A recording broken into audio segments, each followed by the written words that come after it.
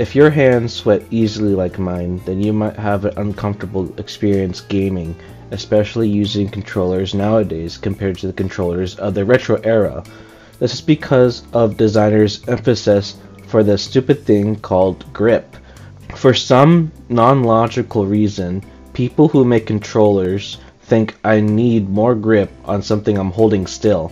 Even if I'm using a controller that uses gyroscopic or motion controls, I'm moving my arms, not my wrist. It's not going anywhere. This texture trend that developers are adopting is, to put blunt, idiotic. You don't need grip on something laying still in your hands. And while you're using a controller, your movements are actually encouraging the controller to remain in your hands. All that grip does is cause discomfort to users, especially ones who are prone to having sweaty hands. What must be remembered is that sweat is caused by heat, which naturally occurs with activity, but it's also caused by friction.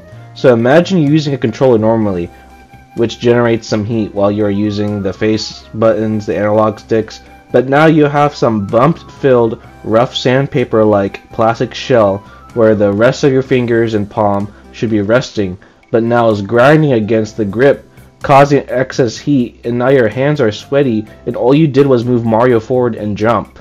Think about the controllers back in the day. The shells were smooth. They kept your hands cool and comfortable. I'd even hold the NES rectangle over what they're making now.